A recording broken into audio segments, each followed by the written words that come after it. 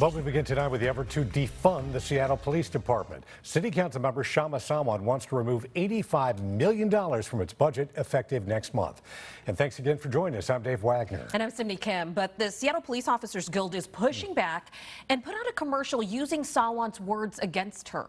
KIRO 7's Lindsay Sheldon is at the live desk. Lindsay, she told you they took her statements out of context. Simi, she says that commercial, which is airing on local stations, including KIRO 7, includes statements from her directed at Jeff Bezos. This was when council passed its tax on big businesses. So we took a look at exactly what she said earlier this month.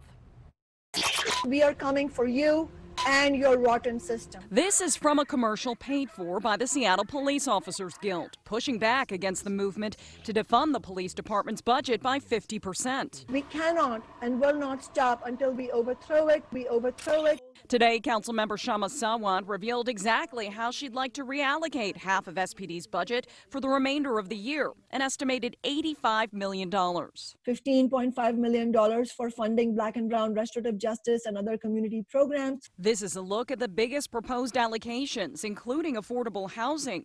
She's also calling for a reduction in patrols and elimination of the city's navigation team. One of her supporters spoke out against SPD actions during protests. I've been woken up in the middle of the night by flashbangs and the sounds of protesters screaming as they ran from tear gas. But this is what our budgets are currently prioritizing. I asked Sawant about the pushback from SPOG. What is your reaction to seeing that commercial and the use of your words in it? She responded in part, I am not surprised to see them taking such a demonizing approach.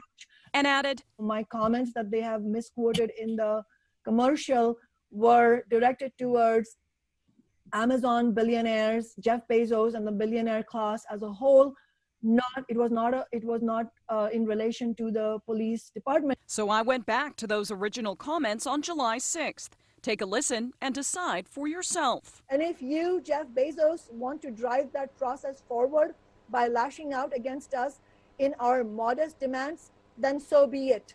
Because we are coming for you and your rotten system.